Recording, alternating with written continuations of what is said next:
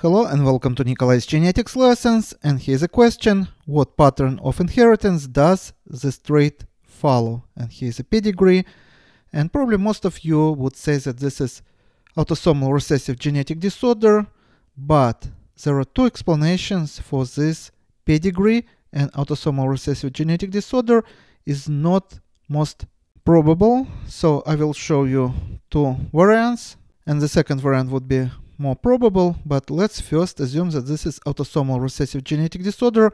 In this case, this person number 1 is going to be homozygous recessive, and this person number 2 can be of the normal genotype and phenotype, and that means that all the children have to be obligate carriers, but will show normal phenotype. As you see, this couple here phenotypically normal but have affected children. That means that this person here have to be a carrier, so show normal phenotype but have to have recessive allele. And that means that parents here have to be, one can be of the normal genotype and another one can be a carrier. So in this case, all of their children would show normal phenotype but can be a carrier.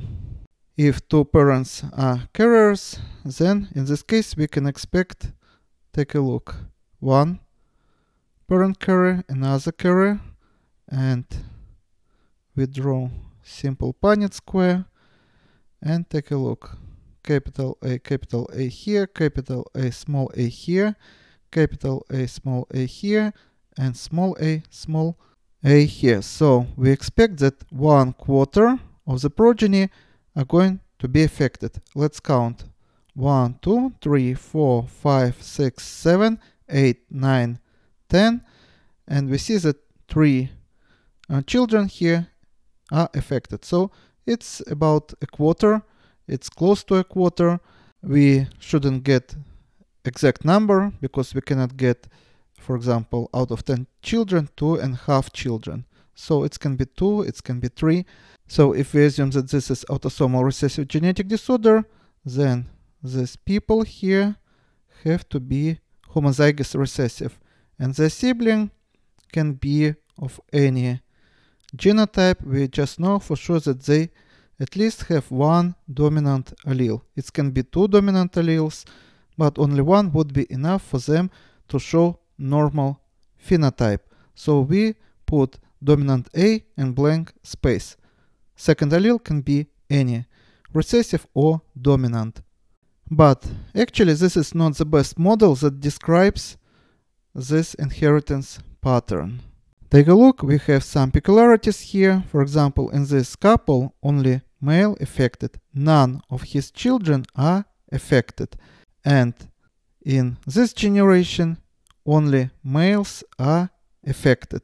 So it is much easier to explain that mutation happens only on one side of the family, on this side, and not on both sides.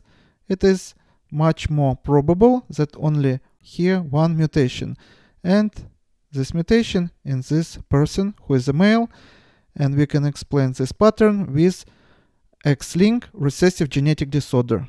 So this is going to be genotype of this person, defective X chromosome and normal Y chromosome.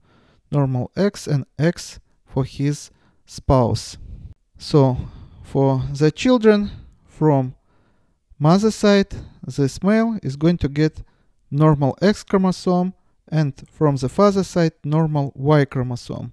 The same is true for this male, and as for the females, from the father side they are going to get defective X chromosome, and second chromosome from the mother side is going to be normal X chromosome. It doesn't matter which one.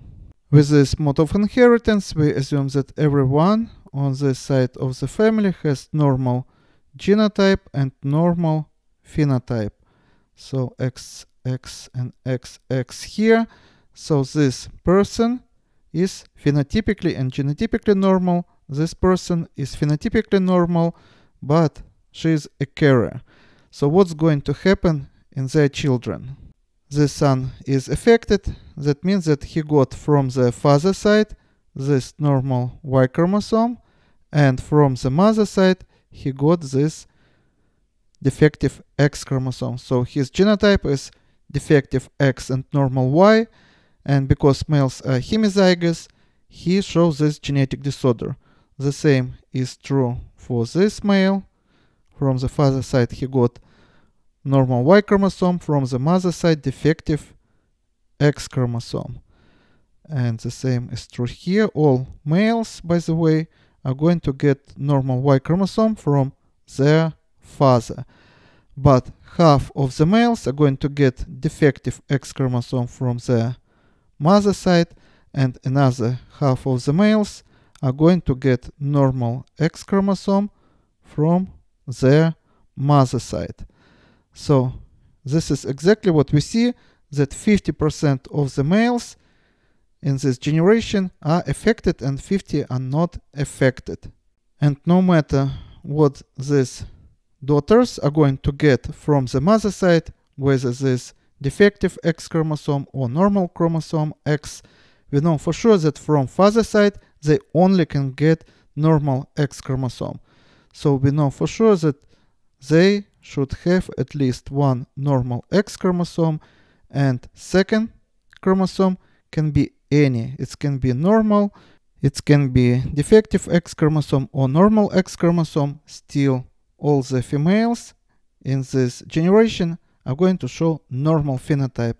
50% of the males would show also normal phenotype, and only males in this generation are going to be affected, which would make 50% of the male progeny. So as you see, we can explain this pattern with two modes of inheritance, but in the first one we have to assume that genetic disorder happens on both sides of the families and doesn't explain this pattern, though it's also possible, but much more possible that this is X-linked recessive genetic disorder. We would see the picture like this. It almost ideally follows this pattern. And this is all for today. Subscribe and see you in the next video. Goodbye.